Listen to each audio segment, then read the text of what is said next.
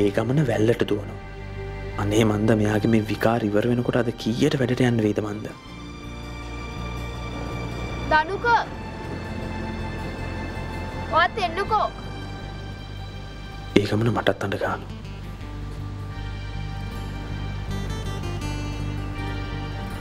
අනේ එන්නකෝ දනුක. මොන මල කරදරයක්ද මන්ද?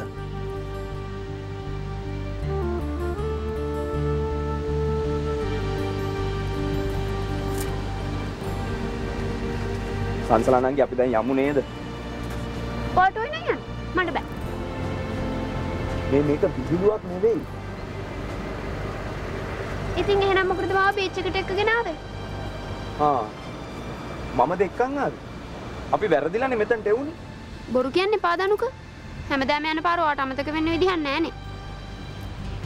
බොරුවට පාර දන්නේ නෑ කියලා මෙතන මාව බීච් එකට එක්කගෙන ඇවිල්ලා එනවා මෙතන දැන් ගණන් උස්සන්න. අනේ එන්නකෝ දනුක. වැල්ලපා ගන්න.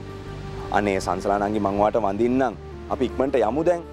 දැන්ටම චාලිය මහත්තයා ඔෆිස් එකටත් ඇවිල්ලා ඇති. ඉතින් මට මොකද? මට මොකද කියන්නේ? අනේ අපි යමුකෝ. ඔය සපත්තු දෙක ගලවලා කලිසම නමාගෙන රැල්ලපා ගන්න එනවද නැද්ද? නැත්තම් මං තාත්තට කියනවා මාව රවට්ටලා බීච් එකට එක්කගෙන ආවා කියලා. ඉතින් මම හැම දෙයක් කළේ නෑනේ. නැති උනාට මම කියන්නේ එහෙම තමයි. මොකද කියන්නේ? එනවද නැද්ද? හරි හරි ඉතින් එන්න. මේ හැබැයි ඉක්මනට යන්න ඕනේ හොඳද? යන්නේක පස්සේනේ. ඉස්සෙල්ල එන්නකෝ. තේනේ. මේක නම් ඒ තරම් හොඳ වැඩක් වෙන්නේ නැහැ.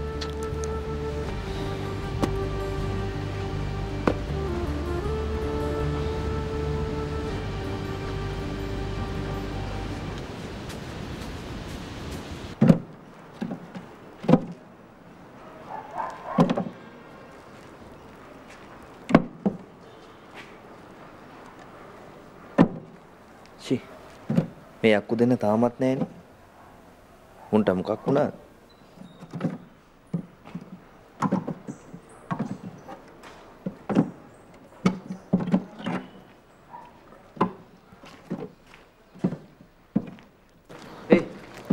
මේලා කොහොමද සුපර්වයිසර්ලා දෙන්න? ඒක තමයි සර් මාත් මේ බැලුවා අද සේනක මහත්තයත් නැහැ මේ දනුක මහත්තයත් නැහැ. දෙන්න කොටියා ගාවද බා? Zena.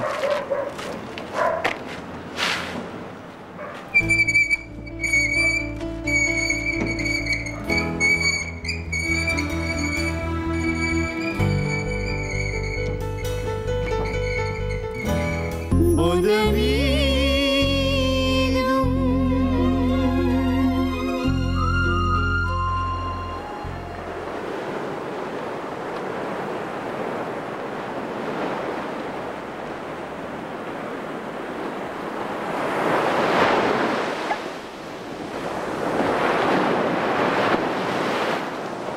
සංසලා දැන් ඇති නේද?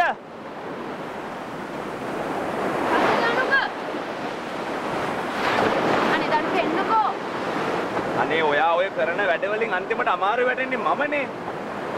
දැන් යන්න අපි. ඕනනම් මම පොඩ්ඩක්වත් සතුටින් ඉන්නවට කැමති නෑ.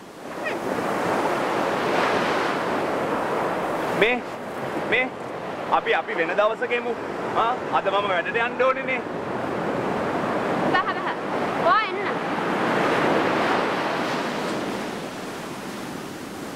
මේ ඇඳුම් වලට නම් වතුර ගහන්න එපා. ඊට පස්සේ මම වැඩට යන්නේ කොහමද? ඉතින් එහෙනම් ඔයා එන්න. ඉන්නේ.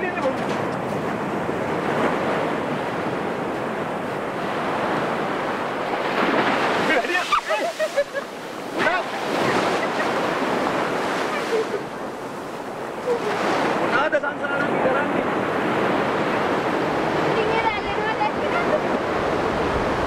එනවා තමයි.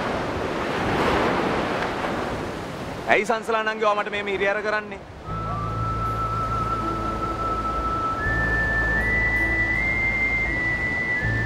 මං ඔයත් එක්ක හරි hina වෙලා සතුටු වෙලා ඉන්න එකත් ඔයාට හිරිහැරයක්ද දනුක? අනේ සංසලානන්ගේ මං එහෙම දෙයක් නෙවෙයිනේ කිව්වේ. මම කිව්වේ එපා. තව එක වචනයක්වත් කියන්න එපා. මට ඔයා කියන දේ තේරුණා. හොඳටම තේරුණා මට ඔයා කියන දේ. සංසලා මම සංසලා ඕම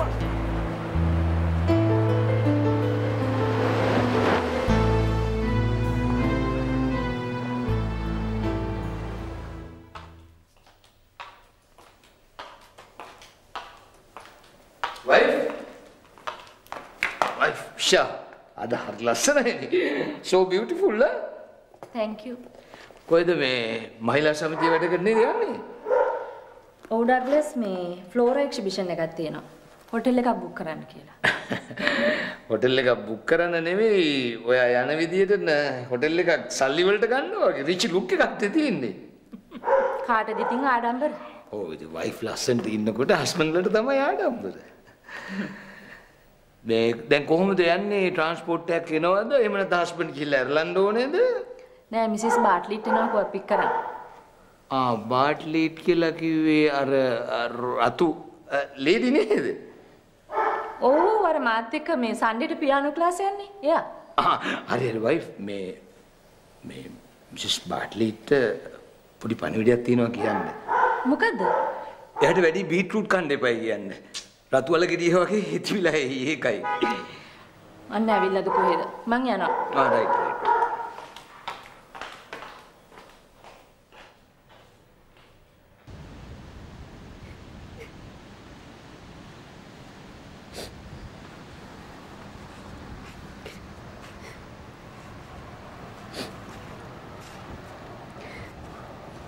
ඔයාට අඬන්න තරම් දෙයක් මගේ අතින් කියවුණා නම් මට සමාවෙන්න සංසලා. මගේ ජීවිතේට සතුට කියන දේ ලැබුණේ ගොඩක් අඩුවෙන් දනුක. අම්මා නැති වෙන දා ඉඳලා අපි හැමෝම ජීවත් වුණේ තනි තනියෙන්. තාත්තා බිස්නස් වැඩේ හින්දා හැමදාම එන්නේ ට්‍රැවෙලා.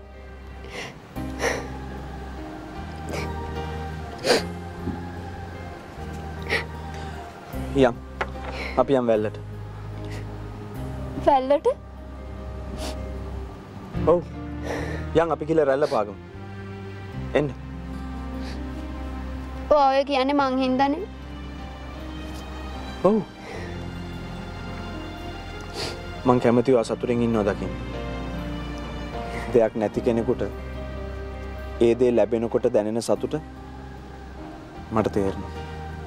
කාගෙන් හරි අනුකම්පාවක් ඉල්ල ගන්න තරම් මං අසරණ වුණේ ඇයිද අනුක? මගේ ජීවිතේට අවශ්‍ය කරන හැම දෙයක්ම මට තියෙනවා. සතුට ඇරෙන්න. සාලි අයව මැරි කරාට පස්සේ ඒ සතුට මගේ ජීවිතෙන් සදහටම නැති වෙයි. ඉතින් ඔයා සාලියව කසාද බඳින්න නැතුව ඉන්න. මට එහෙම නොකර ඉන්න බැරි වෙයිද අනුක? Bonda Meedum.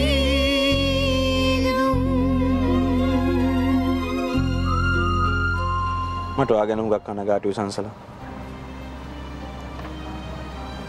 මටත් මං ගැන හුඟක් කනගාටුයි දනුක. සංසලා ඔයා අදහන දෙවි කෙනෙක් ඉන්නවා නම් සහනයක් ඉල්ලන්න. එතකොට වටේ ඉල්ලන සහනය ලැබෙයි. ඔයාට දෙවියන් මේ විශ්වාසද? ඔව් හුඟක්. එහෙනම් ඔයා දෙවියන්ට කියන්න මං ගැන. කියන්න ඔයා දන්න හුඟක් අසරණ කෙල්ලෙක් ඉන්නවා. ඒ කෙල්ලට සහනයක් දෙන්න කියන්න. ඒ කෙල්ල හිතන පතනේ හැම දෙයක්ම ඉටු වෙන්න කියලා කියන්න. කියන්නම් සංසලා. මං අනිවාර්යෙන්ම කියන්න.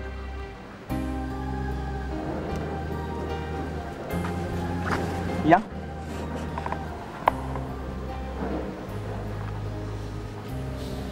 ඇයි ඔයා හුම බලන්නේ? ඔයා ගොඩාක් හොඳ කෙනෙක් දනුක. ඔයා හොම hina වෙද්දිත් හරිම ලස්සනයි. ඇස් දෙකරුත් එක්ක hina වෙන්නේ. මං හරිම ආසයි.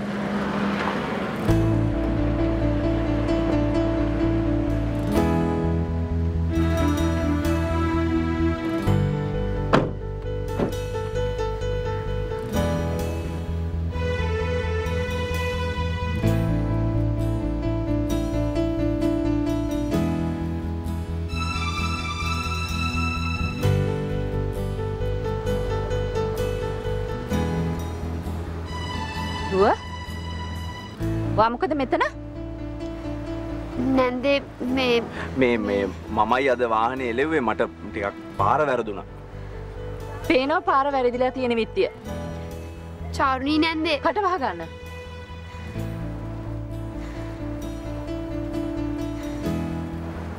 පාර වැරදිලා තියෙන විත්තිය මම තේරුම් අරගෙන ගොඩක් කල් මේ ඉන්නේ මගේ අයියාගේ දුව. මගේ අයියාගේ එකම දුව. තමුන්ට පාර වැරදුනාට මේ දරුවට පාර වරදින්න ඉඩ තියන්න මට බෑ. තේරුණාද? ඒ හින්දා ඔය හිතේ තියෙන හැම බලාපොරොත්තුවක්ම අත්හැරගෙන ගමට ගියොත් හොඳයි. තේරුණාද? අපි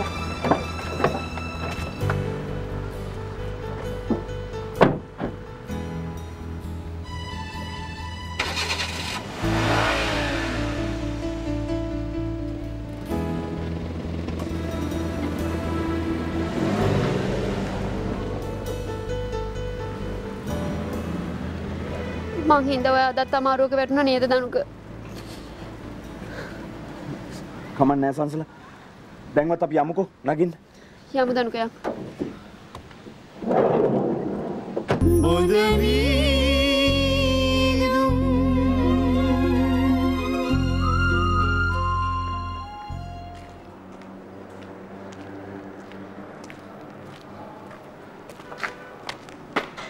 දැන්දයිස වැරටෙන්නේ? හා? මිස්ටර් සාලිය කරුණා කරලා වචන ගැන සැලකිලිමත් වෙනවද? මම මේ වෙලාවට හරි වැඩට ආපේ ලොකු දෙයක්. ඒ මොකද? කෝ ට්‍රාන්ස්පෝර්ට් එක. බලාගෙන ඉඳලා බැරිම තර මං ආවේ අති වීදම් කරගෙන. ඇයිද මං අර බූරුව වෙව්වනේ. මොන බූරුවද? ඇයි අපේ මාලියද්ද අංකල් ගමෙන් ගිහලා කණ්ඩ බොණ්ඩ දීලා අදන බූරුව. මොන බූරුව එක්කත් ආවේ නැහැ මාව එක්කරන් යන්න. මං දනුකේ වෙව්වනේ. එවන්න ඇති. ඉතින් තාවේ නැහනේ. හරි. දැන් ගිහින් වැඩක් බලා ගන්නවා. මම ඌ ගැන බලා ගන්නවා.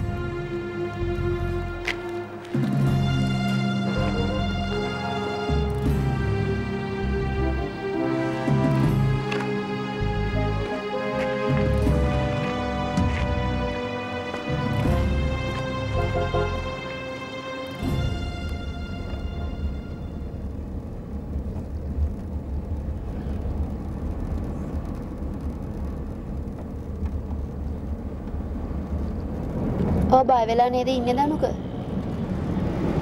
බය වෙලා නම් තමයි සංසලා ඉන්නේ. මම මේ කල්පනා කරන්නේ මේකට උත්තරයක් හොයාගන්නේ කොහොමද කියලා. දැන් අර නැන්ද මාලියත් අංකල්ට හැමදේම කියයි නේද?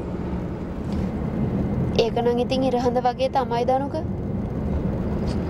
වාහනේ කැඩුණා කියන්නත් බෑනේ. නෑ අපි එහෙම කියමු. එතකොට බීච් එක පැත්තට ගියයි කියලා වුණා. ඒකට මොනවද අපි කියන්නේ? උත්තරයක් ඔයාටම තමයි හොයාගන්න වෙන්නේ සංසලා. මොකද ඉතින් ඔයාමනේ මාව අරගෙන ගියේ. මට තේරෙන්නේ නැහැ මොනවා කියන්නද කියලා. ඔයා නම් මෙහෙම කියන්නේ. කොහොමද දනුක? පාර වැරදි කියලා ඔයා කියද්දිම මම දිගටම එලවගෙන බීච් එක පැත්තට ගියා කියලා. ඔයාට පිස්සුද දනුක? එහෙම කිව්වොත් එහෙම තාත්තා එවෙලේම ආව එලව ගනි. මාව පන්න ගත්තත් කමක් නැහැ සංසලා. ඔයා බැනුම් අහන්නේ නැතු. දෙයනේ දනුක ඔයා ඇයි දනුක මේ තරමටම මට ආදරය කරන්නේ? ආටෝනේ මගේ වැරද්දත් ඔයාගේ කරපිට පටවගෙන මං වෙනුවෙන් දුක් විඳින්න. අයවොත් ඔයා එහෙම කියන්නේ. මට බෑ දනුක. වෙන විසඳුමක් නෑ සංසලා මේ ප්‍රශ්නෙට දැන්. බලමුකෝ. චාරුණී නැන්ද මේ ප්‍රශ්නේ ගැන තාත්තට නම් කියන එකක් නෑ. හැබැයි සාලි අයියට නම් කියයි. සාලියට? ඔව්. දෙයනේ එහෙම කිව්වොත් නම් මට ආයෙත් සාලියකින් කුටි කන්න තමයි සිද්ධ වෙන්නේ.